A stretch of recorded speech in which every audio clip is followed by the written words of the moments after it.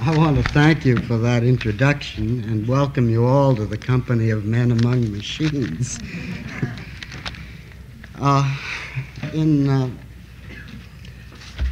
puzzling over this material over the last several weeks, I found there were 4 questions that I wasn't able to answer very satisfactorily, and I think I might as well let you in on what they were. The first one was the obvious one, which was, where would I find the time to think about leisure?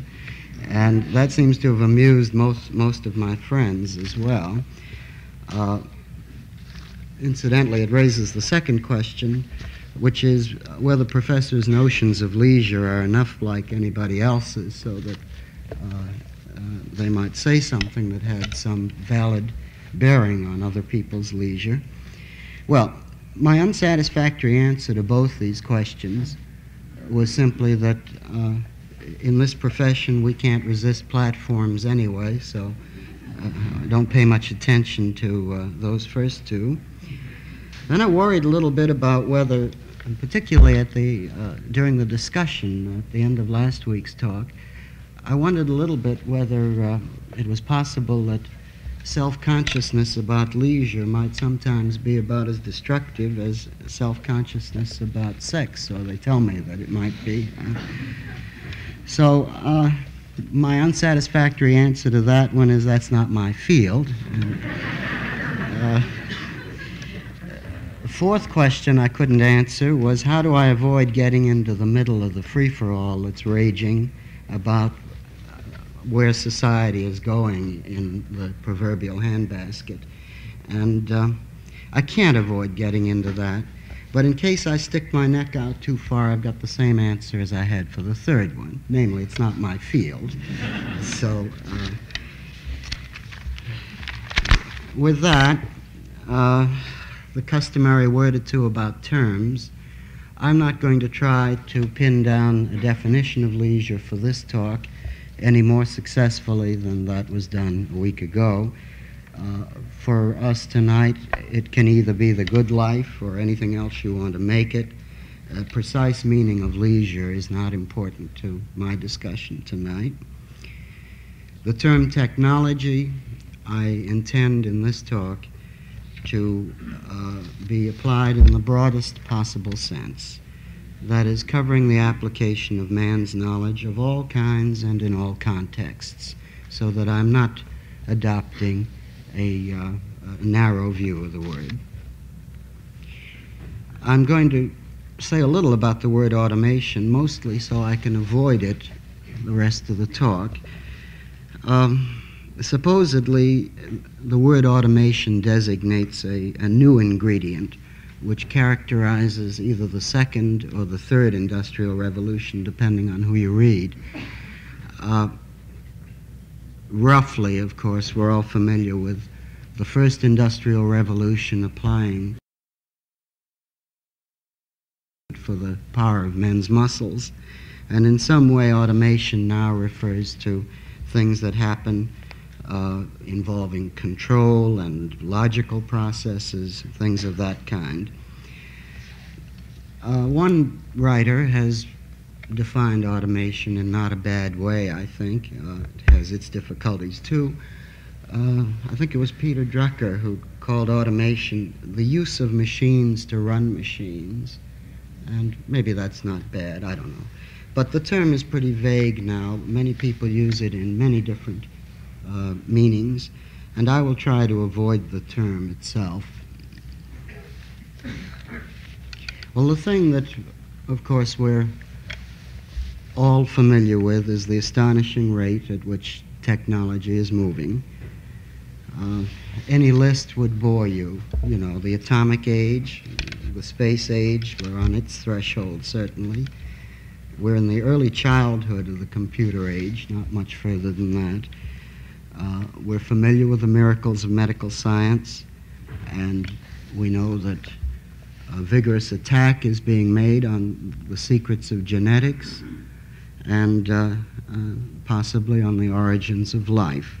And these things are pretty sobering when you consider the implications. I think the thing that's fairest to say about it is that it's only the beginning, that we're facing not only a period of continued change, but probably more and more change all the time. I'm reminded of a joke I won't tell, but the punchline goes, you've got 30 minutes to learn to live underwater. And in some ways, change is the thing we've got to learn to live with. It's at least as inevitable from here on in as our standard list that has death and taxes on it. I think we've got to consider that that we're even going to need new technology in order to live comfortably with change as the standard rather than with reasonably constant environments.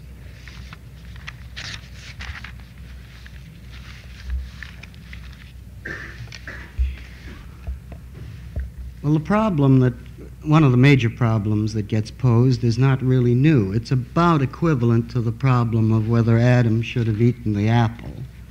You see, we're talking about the fruit of the tree of knowledge, and that's what's ahead of us. It's more fruit, and that tree of knowledge has got more branches. This technology, which makes possible an increase of leisure, and which enlarges the individual's freedom of choice with respect to the enjoyment and utilization of that leisure, this very same technology generates a number of paradoxes, and some of them are rather monstrous. As far as this talk goes, I must exclude the threats of being blown off the globe or being crowded off it. These are things which in varying degrees are rather serious problems. I exclude them from this talk not because they're unimportant, but life would be already quite unbearable if we had to offer solutions to these before we ever examined any other human problems. So if you'll forgive me, I'm going to exclude the bomb and overpopulation from this talk. The next thing, probably in order of importance, is the remarkable paradox that in the fact that everybody seems to grant that technology upgrades the labor force. It puts a premium on skill and intelligence, but it may cause, and apparently does cause, increasing unemployment.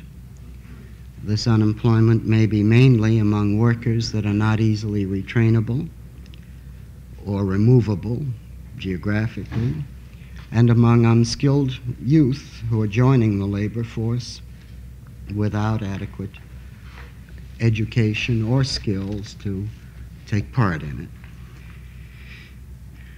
I'm going to come back to that problem. It's clear there are many things related to it.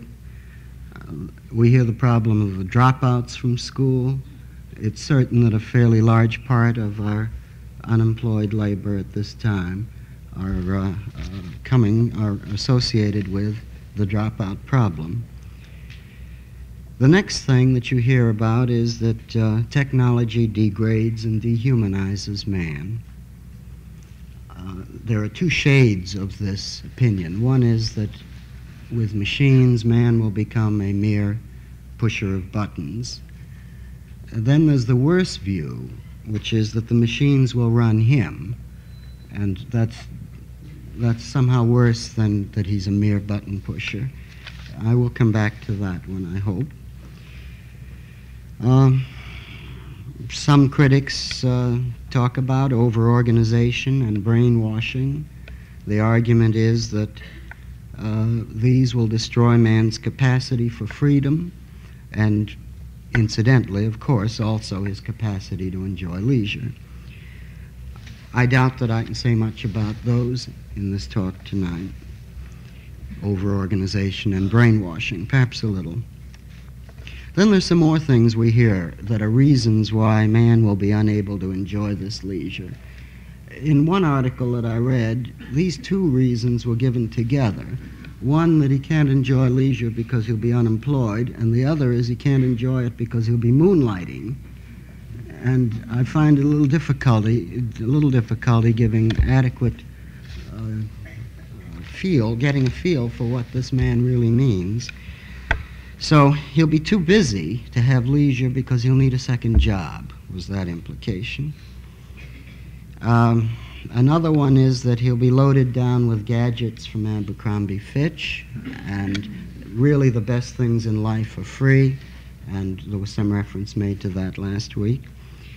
And then, in this same kind of criticism, what you find is that even if the others won't spoil his leisure, man is too empty anyway. And that's about the way I read it. Man is too empty to enjoy leisure anyway.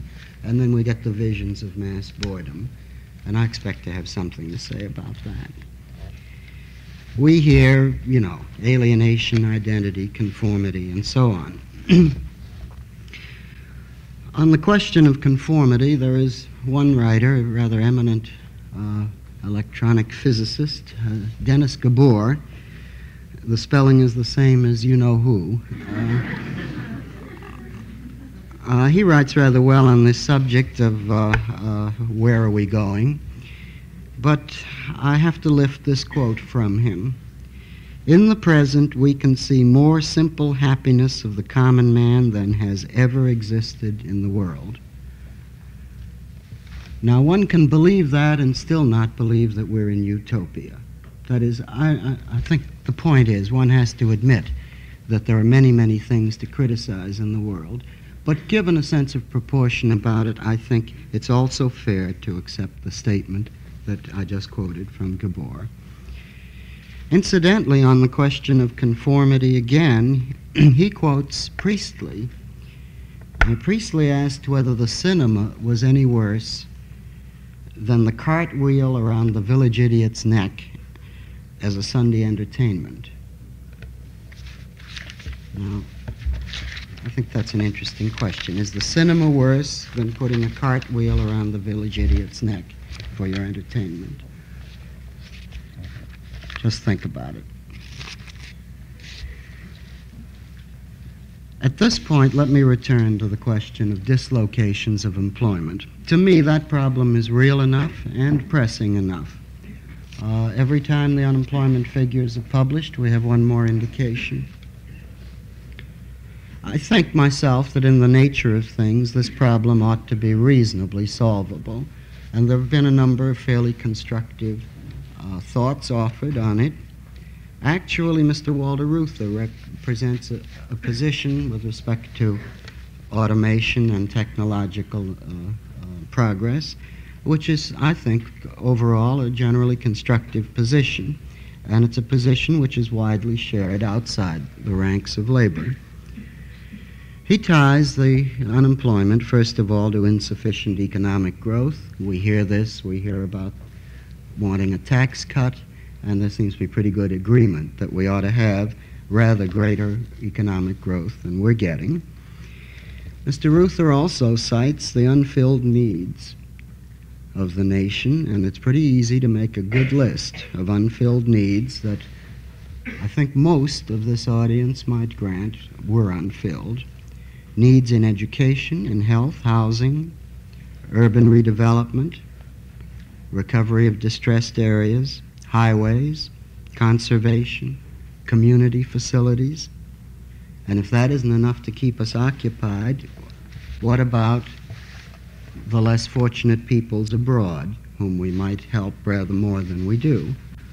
So this, in a sense, is paradoxical, that we should find ourselves with a large unemployment problem and at the same time with a rather long list of things that many people feel we're not getting done. Reuther asks for what he calls a fair sharing of the social gains and social costs of technological progress. This raises the question, what is fair, and is it a moral problem at all? It may be, but one suspects it won't get settled on a moral basis. But it's probable, I think it's probable that the question of the sharing of the social costs and gains will be set, that is, the shares will be set by the needs of the economy itself. And somehow a solution to that technological unemployment is something that many people are going to want to see, and it is going to require something like a sharing of the social costs and social gains. Incidentally, Reuther makes a case for education as well as training and retraining. He, interestingly enough, includes a suggestion for increased study of the humanities in order that labor may better enjoy its leisure. And you see here a possibility of interpreting that the humanities constitute a part of the technology for leisure. And I find that rather interesting. At this point, I'd like to leave the employment thing. I'm really not the person to give a persuasive story on it. My own feeling about it is one of general optimism that it is solvable, and I hope we're intelligent enough to solve it. But I don't want to minimize the problem. It is with us already. At this time, I'd like to give you a brief sketch of the modern history of the computing field, and for several reasons. One is that it's this part of the technology which in many ways symbolizes the whole of it to many of the public. This will also illustrate the rate at which technological development is taking place. It will also help me, perhaps, to illuminate slightly the question of man's relation to the machine, which is an important part of the problems we've raised.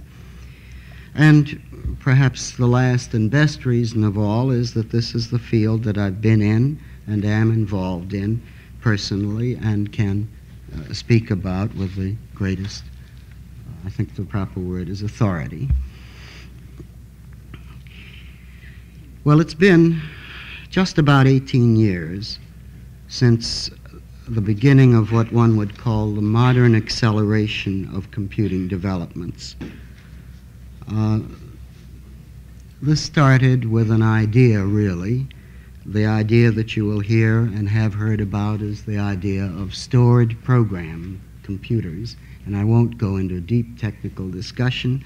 Basically, the notion here is that the steps which the machine will carry out are themselves coded in symbols which are stored in the machine in exactly the same way that data and results are stored in the machine. And this leads to a very, very powerful, ultimately a very powerful repertoire for such machines.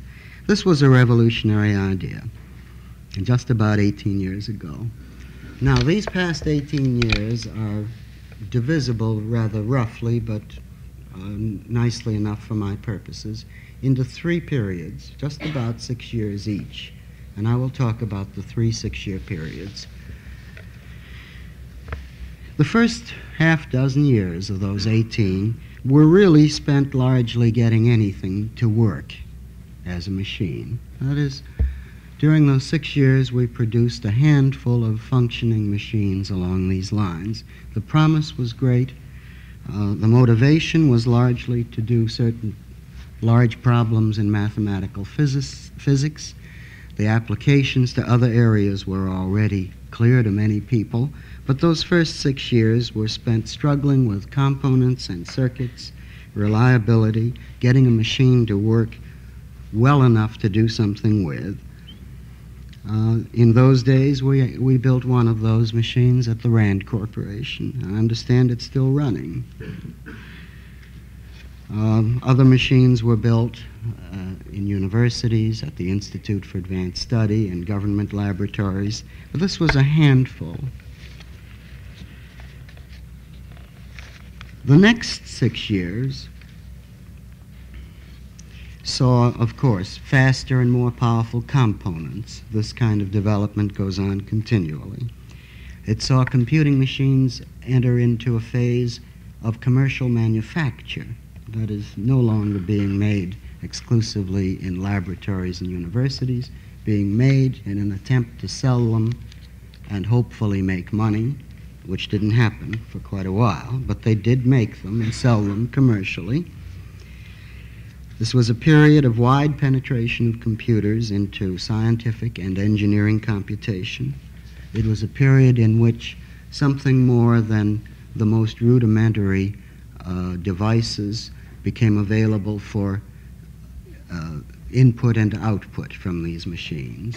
Up until that time, input-output facilities had been almost next to nothing. It was a period of beginning development of programming tools and languages, and even a few ventures into commercial applications of computers, that is, applications in insurance, other places in the business world, mostly experimental, but there were these ventures. This was the period in which the numbers of machines around went from tens to hundreds, and the number of people working in the field went from hundreds into many thousands. That was the second 6 years.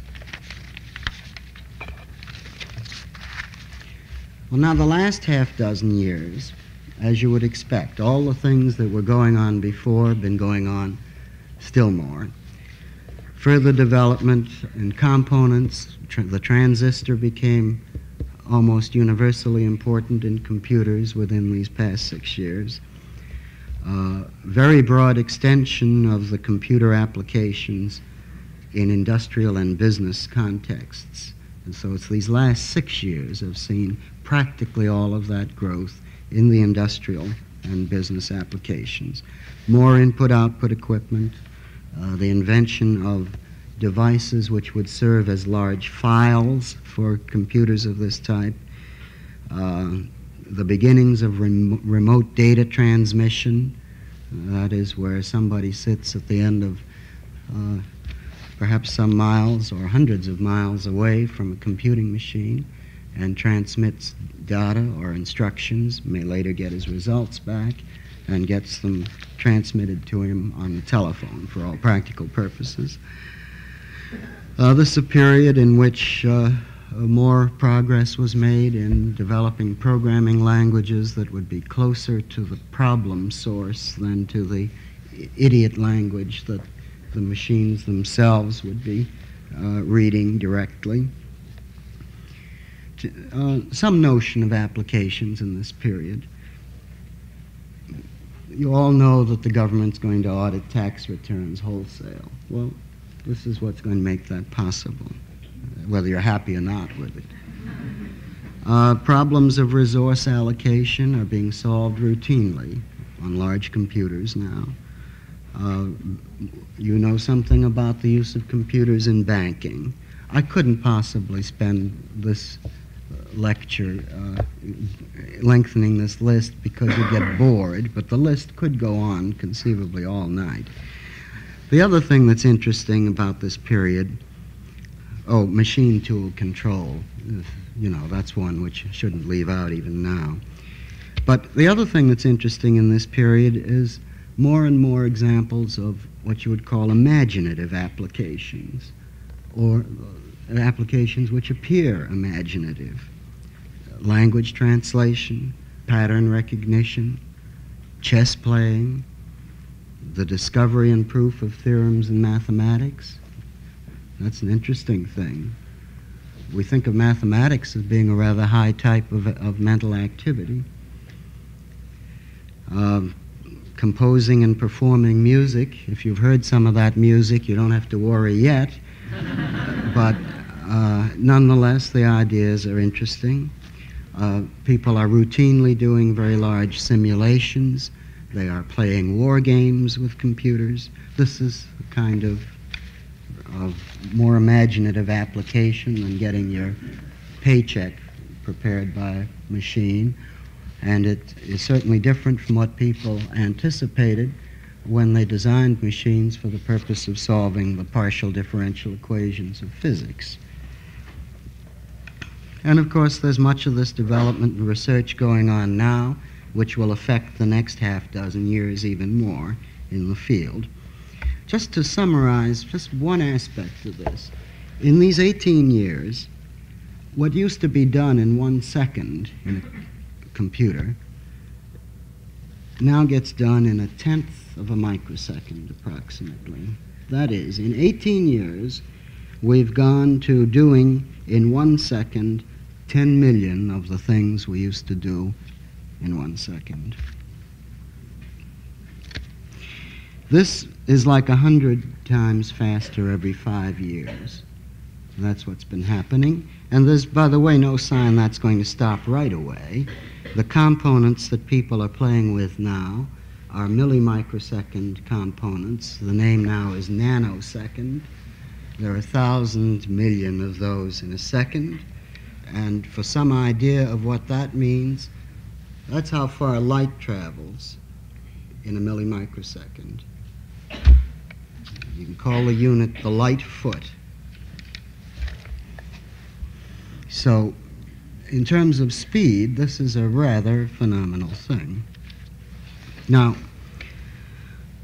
how come you find the computer everywhere? What is there about it that means that it's going to be ubiquitous?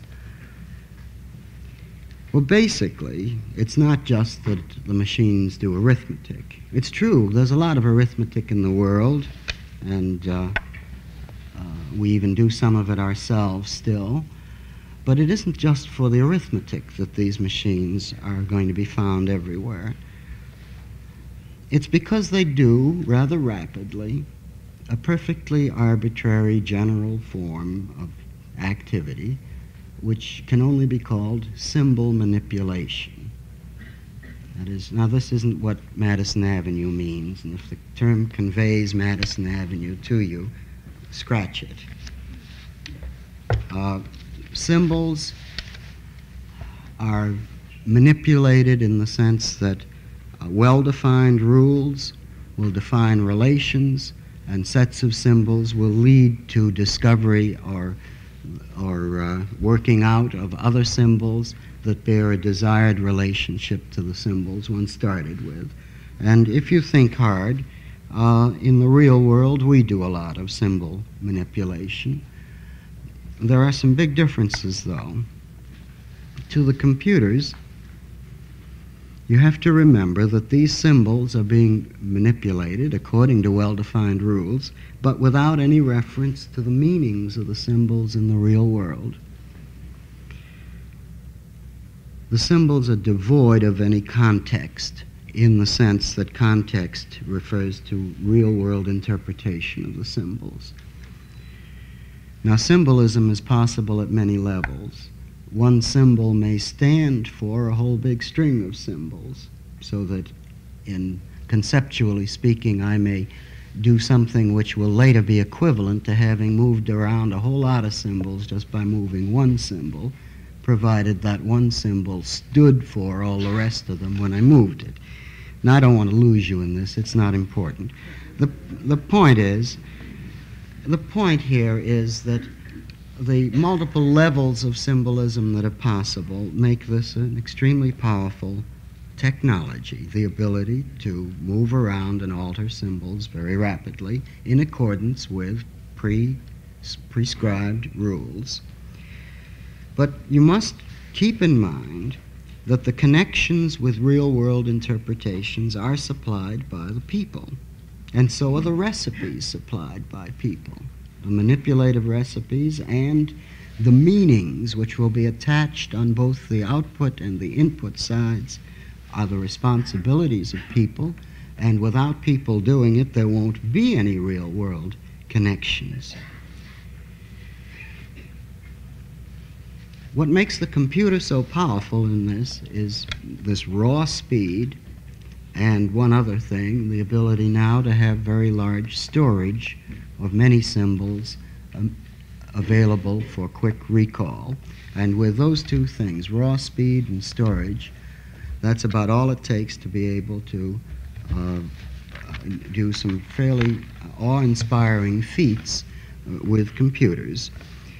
In fact, because man does so many symbol manipulation operations himself, he gets a little worried. It's either in a joke or it's seriously that man begins to make up anthropomorphisms about computers. It begins to give it a personality and talk about it as if somehow it was a person. Well, I don't think the people who are close even realize that the terms they're using have anthropomorphic connotations, but sometimes their terms sound that way to other people who aren't close.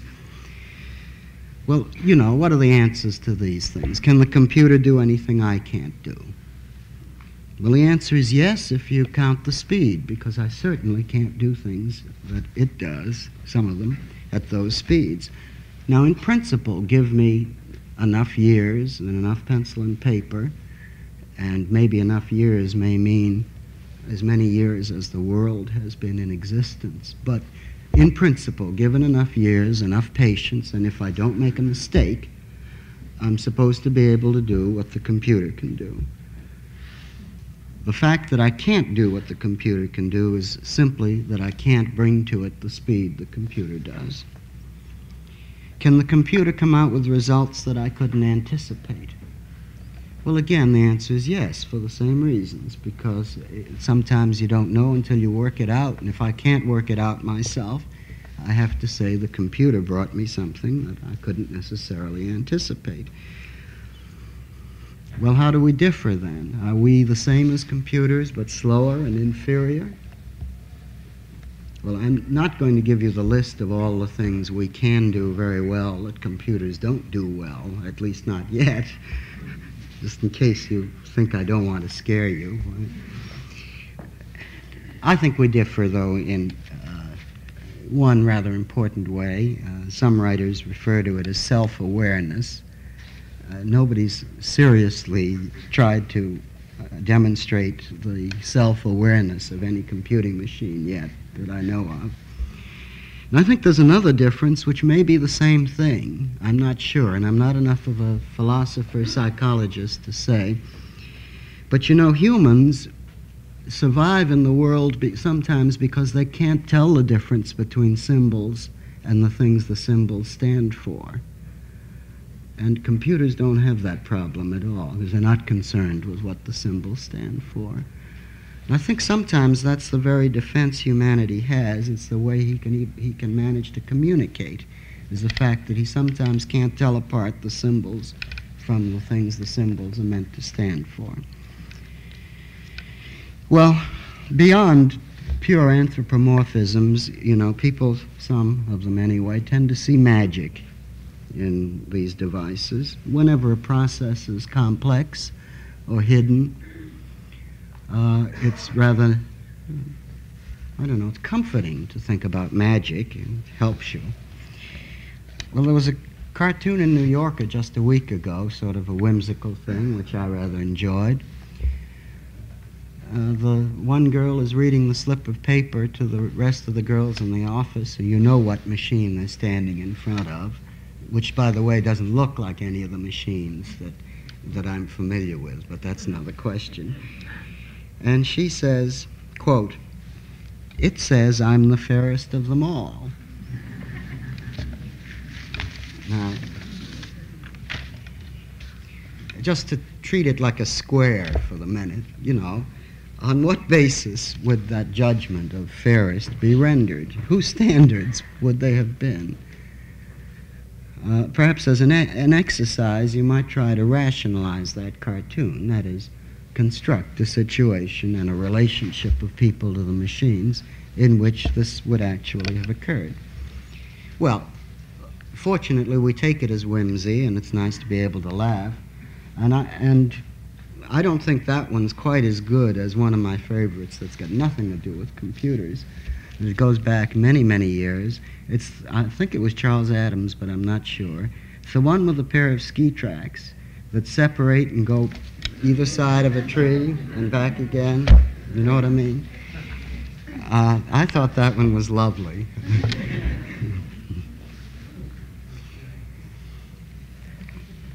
Not all our New Yorker cartoons have to stand for real life, do they? Well, let's talk about button pushing now. I think we're ready. You see, if man is to be used simply as an automaton for the simple act of pushing that button, then nothing could be simpler than to get rid of him in that context and do that mechanically. So this notion that all man has left to do is this unimaginative thing doesn't seem to me to make a lot of sense. We could automate. There's a good word. We could automate that task right now. What's overlooked when people talk about man, the pusher of buttons, is the purposive element. It's the content, not of the act, but of the reasons for the act. It's the relationship of consequences which are anticipated for that act, and the relationship of those consequences to some other purpose. And let me give you a few things to test your notions on. Light switches, elevator buttons. Do you feel degraded by pushing those buttons? It's true, the elevator may bring you low, but I think not in the degrading sense. These buttons are more symbols of man's mastery, not his slavery. And even in some quarters, we attest to the power of the executive by counting the number of push buttons at his desk. These push buttons and the dial on your telephone represent real power. When you push a light switch, it's because you're going to do something with that light, whether it was trivial or important. And that light switch is a symbol, really, of the difference between it and the days when you had gas light, or before that, kerosene. Man designs these processes. He initiates them. He judges them. He incorporates them into man's world. If they don't perform the way he wants them to perform, he alters them. And if all else fails, he can always pull out the cord. And I find it rather hard for me to fear domination by something that I can shut off by pulling the cord, because that's not much of a picture of enslavement as far as I'm concerned. To me, it seems to require a rather deep auto-hypnosis to visualize enslavement by this kind of device. Now, maybe the auto-hypnosis will come from something else, but the fact that we have machinery and we have push buttons does not by any means imply that man is a servant and the machine is the boss. There's just no basis for that. Man will necessarily concentrate increasingly on those tasks for which he is relatively better suited than the machine, and there are many of them. I believe myself that more and more work will be more and more challenging and satisfying, and indeed more creative. But, of course, this accentuates again that problem of the unskilled and the uneducated. Let me now get back to leisure, because I've said so much about things that weren't leisure but may relate to our picture of ourselves.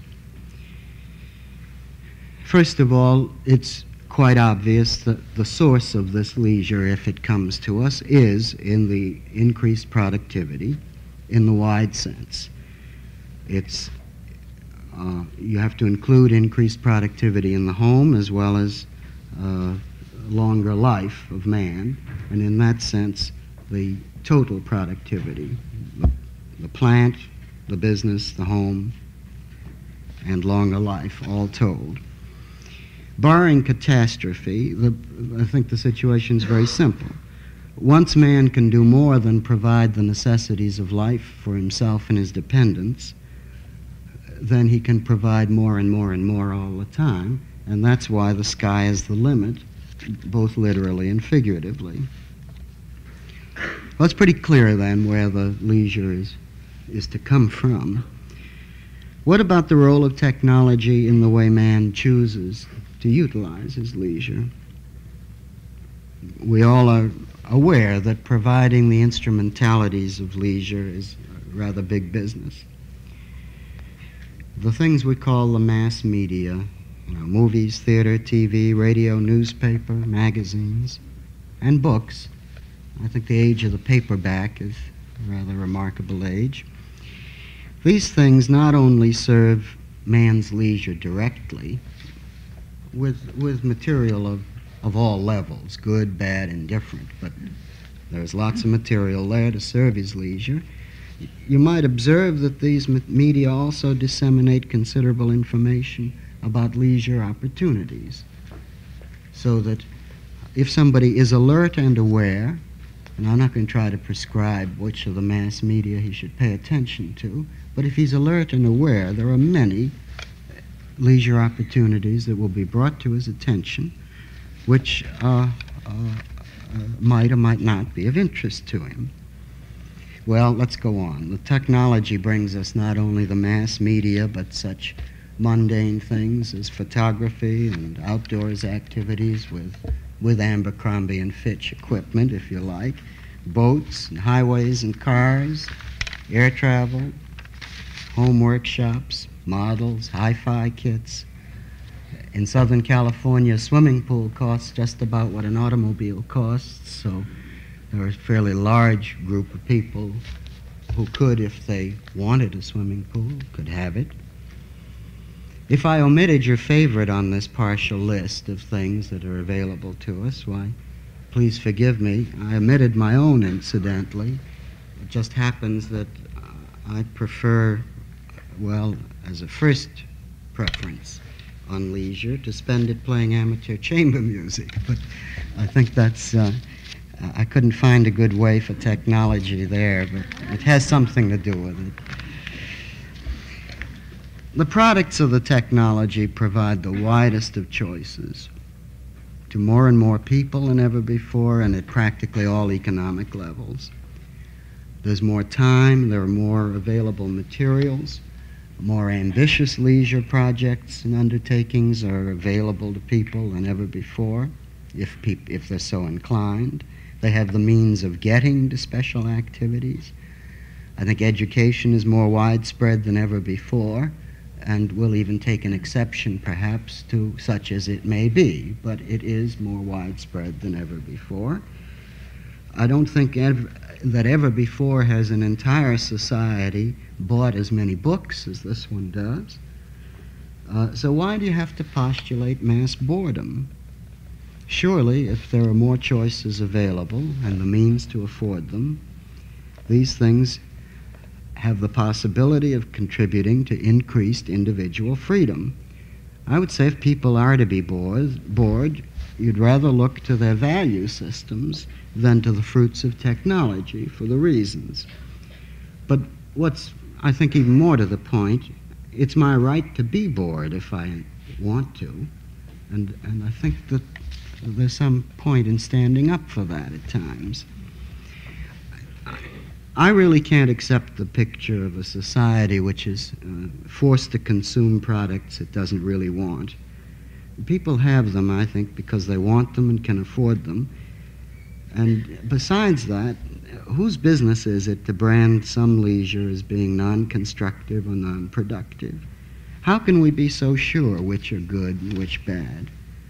And who has the right to put me in a state of guilt and anxiety if I want just to sit? It is certain that the public tastes will alter from this new mobility, that's both an upward and a lateral mobility, as a result of changes in values and changes in opportunities. I say it's certain that public tastes will alter. Whether or not I approve or share the public taste in leisure, I certainly find adequate opportunity to indulge my own tastes, and I'm free within moderate constraints to suit myself. Now, one can state a few simple technological needs with respect to leisure, and they're obvious. I won't belabor them at all. Education, the humanities, social sciences, the study of leisure itself, the study of problems of retirement.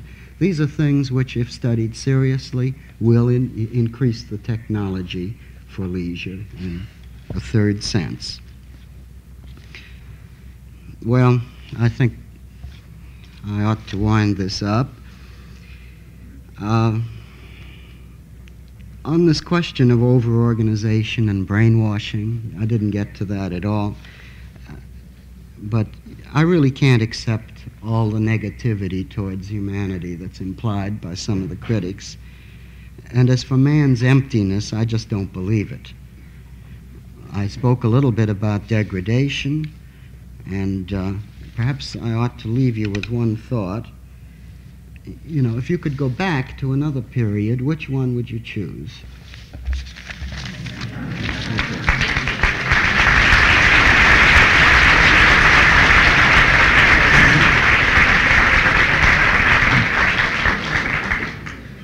Thank you very much, Professor Brown. As Professor Brown was talking, a little story began to take shape in my mind. I won't tell you the whole story because it hasn't entirely taken shape, but I can tell you the punchline. Well, let's consider it an extension of the cartoon that Professor Brown mentioned about the girl who was the fairest of them all. She started to go with that machine.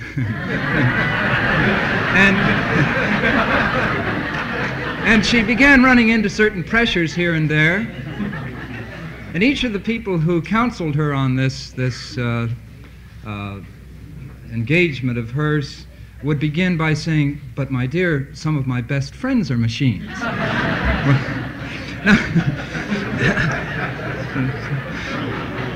Well, I didn't have long, you know. But there is, of course, a serious point here. It's hard for those who feel themselves threatened in their jobs, in their essential humanity, and in their essential ignorance of what the new technological wonder world is going to be, to like machines very much. One has, for example, the image of those Arts of Basheff drawings that appear in Time magazine and Life and so on, in which the machine becomes a man, and a steam shovel will operate with the arms of a man. An enormous furnace becomes the mouth of a man, and so on. And in the popular imagination, as Professor Brown was pointing out, the anthropomorphic qualities of machines are emphasized while men feel themselves becoming automatons. So we become more like machines and machines become more like men. And this seems to a great many people a real problem. It is, at least for me, Professor Brown's achievement in this lecture this evening that he brings us a message of hope. He suggests that the developments in machines are reasonable and natural developments. He talks optimistically of this, emphasizing both the limitations as well as the abilities of machines, the things that they can't do as well as they can, and suggests to us that we have to accustom ourselves to change as usual, to change as the stable element in society, if you will. Now, I'd be very much surprised if he had not raised in your minds, as he has in mind, any number of questions which you would wish to take up with him. He's agreed to expose himself to your questions and to try to answer them, and we can proceed with that now.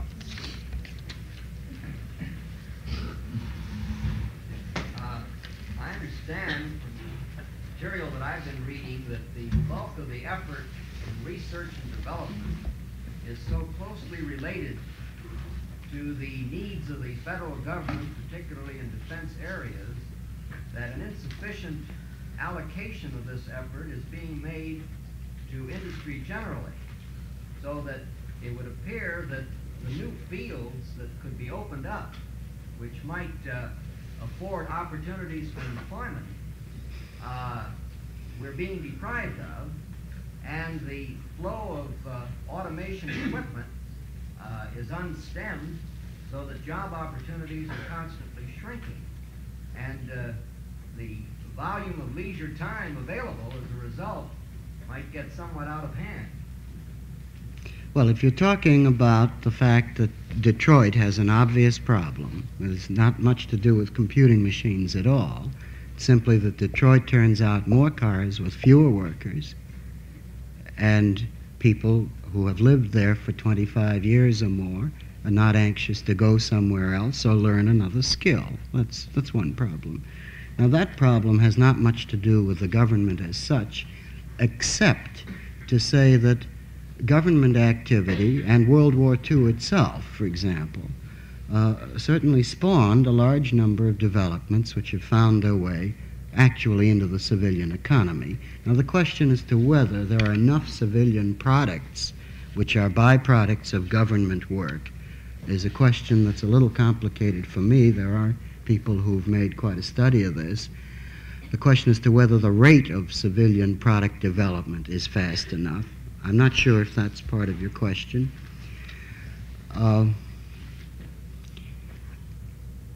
It could be faster. These things are slow in the commercial context. They're slower than they need to be. Certainly, tax policies have something to do with it. The degree to which people will feel free to throw away old plant or whatever has something to do with it. In the case of the automobile, they're not really making new products, but there are many products coming out, and there might be very many more in the consumer market, which are completely byproducts of the technology which is being developed largely for the government today. I don't know if that's an answer to your question. The overall economic fabric of this is something that you can read about. It's something that the president's economists are talking about, and so are others. And it's something that I think Mr. Ruther was quite intelligent about in approaching. I don't think it's a problem of inflation as such, for example. Except the sharing goes across different levels. It would be not only a sharing between employer and employee, but it might be a sharing between government and private industry, et cetera, et cetera. Yes, of course. I worry myself about the fact that so much of this technology comes only directly at first in government contexts. But maybe the government is the only agency that can afford this. Yes? Do you feel that such elements of today as Dell Web, active retirement cities, and such things as this owe their existence to the advancing state of technology? And if so, do you think the future is going to be more of this ever-increasing? Well, I don't know whether you intended a pejorative tone or not in that. I would rather leave to the sociologists the questions as to whether these are good, bad, or whatever they are. The fact that they exist is certainly a consequence of both social security and of the economic system as we now have it. The fact that it could exist, whether it's bad or good, has something to do with its ability to exist in terms of means. Now, if this appeals to somebody, then I don't know, again, from my position, as to whether I ought to be a critic. Dell Web could make it available, and if nobody took it, that'd be one thing. But if people do take it, that's still another, and I'm not the person to try to put my own values into that one. I think that is a proper place for sociologists and others to consider. This wasn't my question. I wasn't asking for a critical opinion. I just was wondering what your opinion was as to their existence. Well, I'm backing off again because I'm not sociologist enough to. If they fill a need, they will exist, and more of them. If they don't fill that need, then they won't. Yes? Has anything been done in the computing field to explore the ways of devising a consistent set of values that match the realities of today?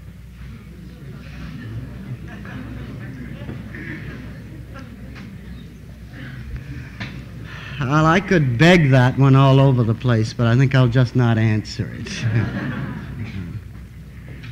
Yes? What is your concept of the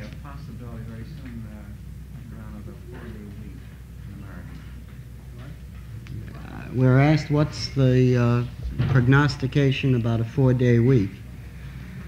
And again, you're asking the wrong man.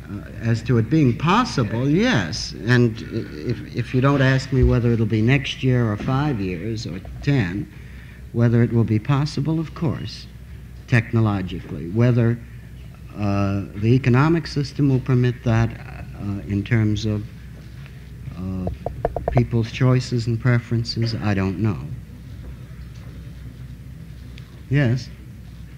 Your talk did remind me of a story I read years Just the ago. punchline, please.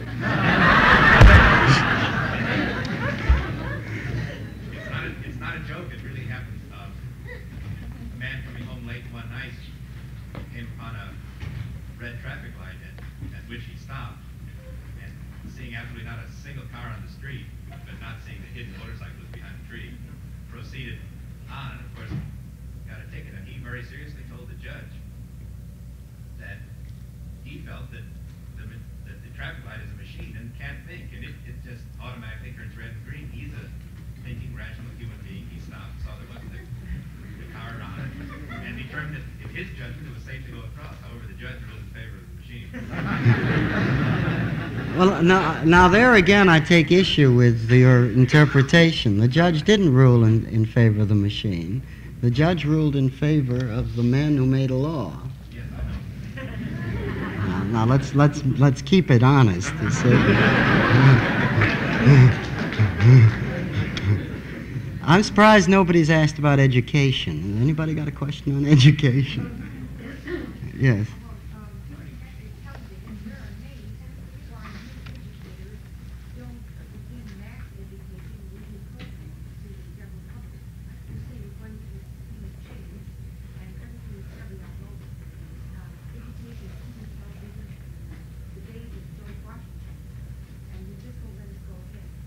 We won't?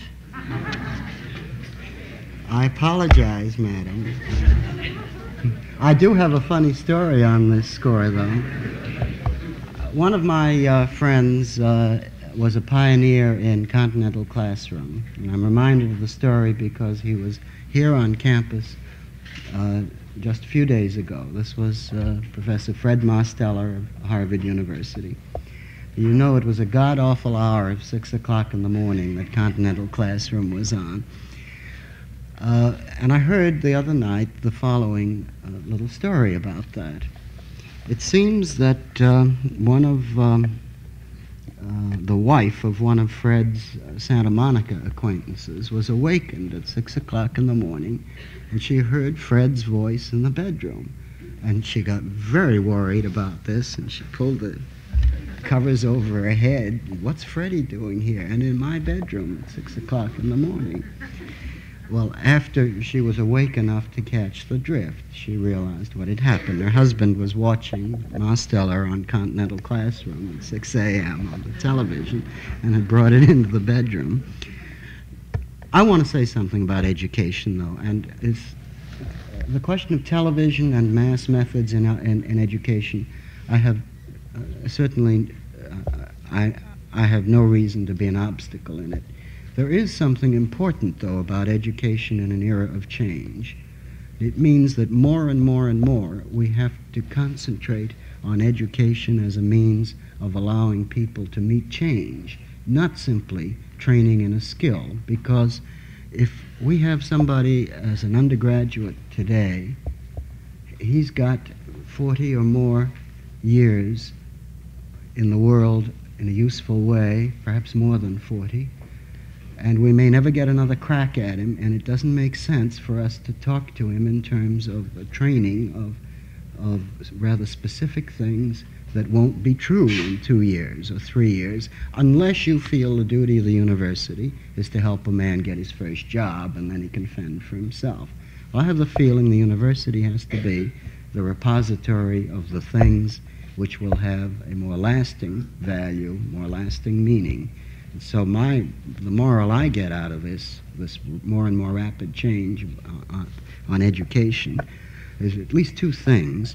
One is we're going to increase the ways of bringing people back to school, either on a continuous basis or or from time to time in their adult life, and we're going to have to stop worrying about strictly vocational things for people who are supposed to do something bigger, because those vocations may not last.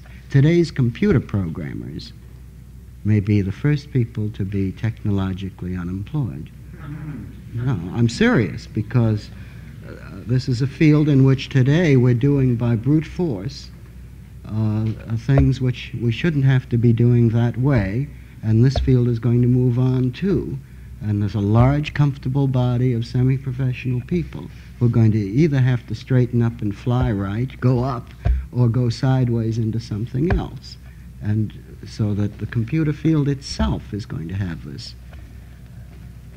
Yes? At present, we have education in the humanities, perhaps professions, and some trades.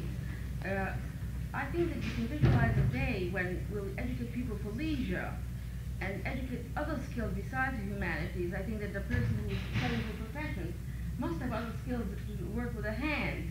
We need psychological education. And I think Absolutely. As you mentioned, we ought to have some sort of, perhaps if we have a 4-hour day week, perhaps one day a week we go to school and learn adjustments and skills and fun. As of today, most leisure occupations are very haphazard. I'm in favor of offering that opportunity. I'm not in favor of making such attendance compulsory. Yeah, I don't mean compulsory. I know what you mean. Yes, and I agree. And I think that going back even to primary schools, we do have a principle that education is for living, and whatever living means, it means leisure today as well as working. Yes? I hope this is in your field. What do you feel is the prognostication for the next 6 years? Just more speed and more storage? In computers specifically? No, I think there'll be more exciting things than that. I expect to see rather large networks of facilities in which, I hate the word, man-machine interaction will take place at a great rate. You know what I mean. I mean that today we have processes going on in the machines, and they're rather distant from people, and I think they will be brought closer to people's requirements and relationships. And please don't interpret this as a psychological relationship or as any other kind of empathy. I'm thinking in terms of a research worker who may be able to use the machine as an extension of his blackboard and scratch pad. I'm thinking about laboratory and classroom use of a facility which at the same time is being used by 200 other people and nobody's interfering.